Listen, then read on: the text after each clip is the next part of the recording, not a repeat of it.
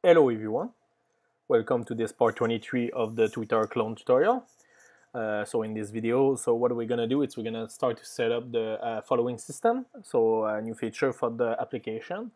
So as you know, in Twitter you can follow and get followed by someone else. Follow someone don't mean the other one's gonna follow you, etc. So this is something not like friends on Facebook where both need to agree, then we follow each other.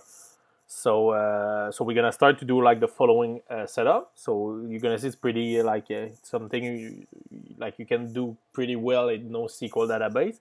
I know it's not that easy. I mean it's more easy in SQL database, but we can do something in NoSQL pretty easy too.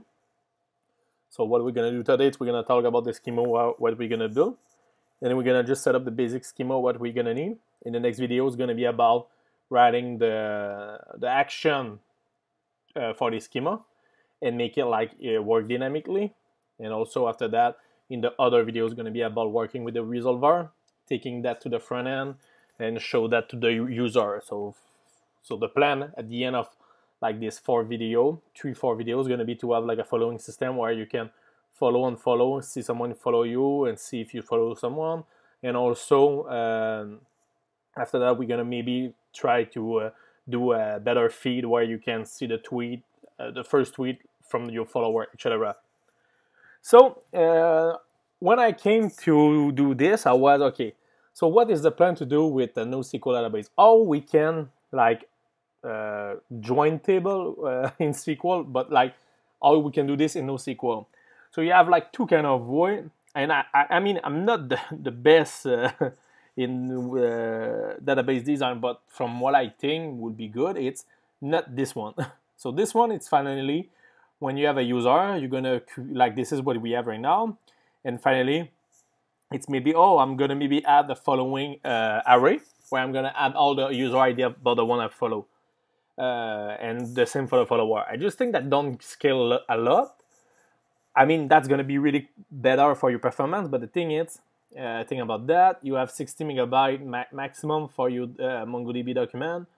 So if this user follow 1,000 user and get followed by it's Justin Bieber, so 6 million, like you see what I mean. So what I think will be better is this kind of stuff, where finally when a user create himself, like we did with the favorite tweet, we're gonna create a new database, a new collection called following user, who's gonna have the index of the user ID here. So like finally when the user get created, we create a collection where you're gonna have the user ID there, who's gonna be indexed, so it's gonna be better for the performance to find the following collection. So when I say index, it's by default MongoDB index the ID. We can add another index, so it's gonna be quicker.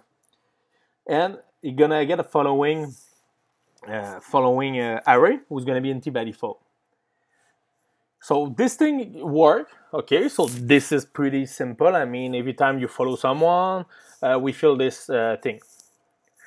Now all I think about that, it's example. All we're gonna find like the con. I know what you can do. It's maybe like, I'm gonna get my following, and I'm gonna get my following here, and I'm gonna get the con. But I just think would be good. Sometimes you don't want to like get your following stuff here, and maybe just have a con here. We'll start at 0. So every time you follow, you follow someone, we're gonna add 1 here. When you unfollow someone, we're gonna remove 1 here. So almost like what we did with the like. And that's going to be almost the same with the follower. So when someone follow you, because we're going to already have the ID of the user that this user going to follow, we can just add +1 to the user you follow. So example, you follow me. By doing this, you have my ID. And when I'm going to create this following action, I'm going to have my ID so I can find me and update. And I'm gonna just do +1 to my stuff, and if you unfollow me, that's gonna be -1 here.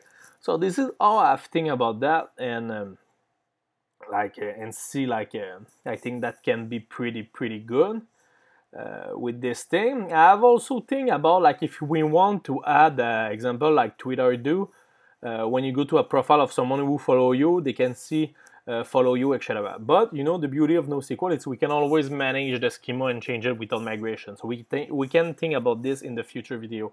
And also, if you think this kind of setup here it's bad, just tell me. I mean, NoSQL, it's maybe not my best stuff, but I mean, I try to just give you the most I can.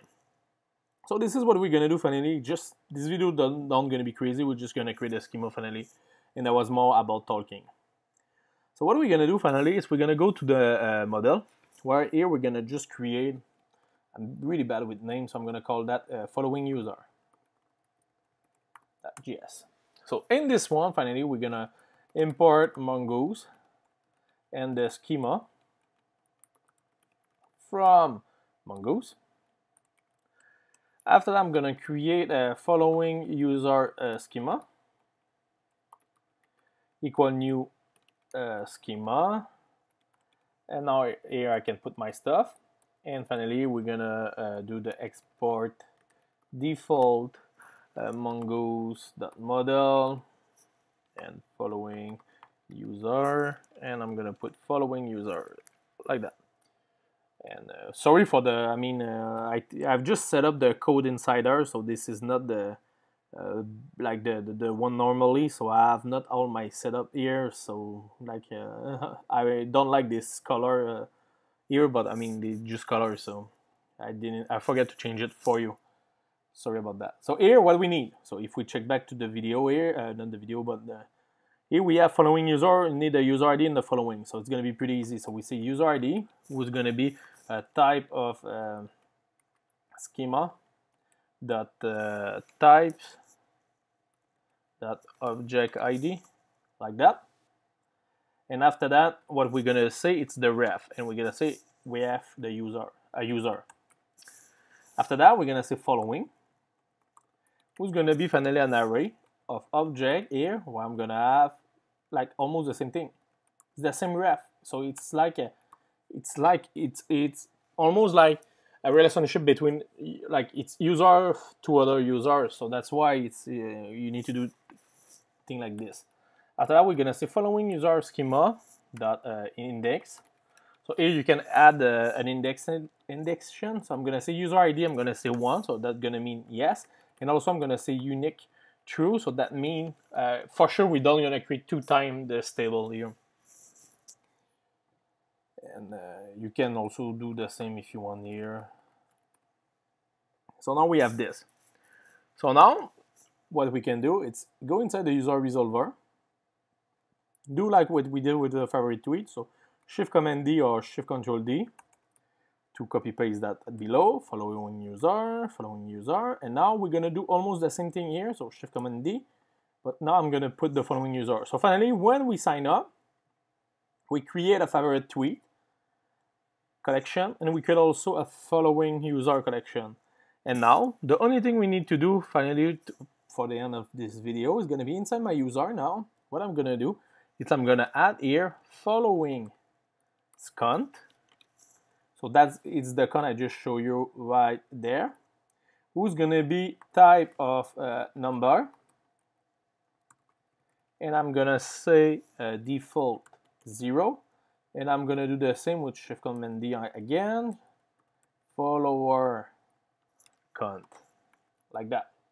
So now when my user create himself, so when he sign up, we get all this stuff here with 0 and 0 for both, because I mean you just create your account, you must be like nobody, you're gonna create his account and at the second you're gonna get like 1 million of followers, so that's why you start all at 0. And after that here the resolver, for now we just say the following user create blah blah blah. So in the next video the plan is gonna be, okay, so how we're gonna manage to push an ID inside the array of the user following, and also how to increment this following count and follower count. So I hope you enjoyed this little video, and I'm gonna talk later. Again, remember the code is on GitHub, and the GitHub link is in the description. Hope you enjoy it, and we talk later. Have a good night, everyone. Bye.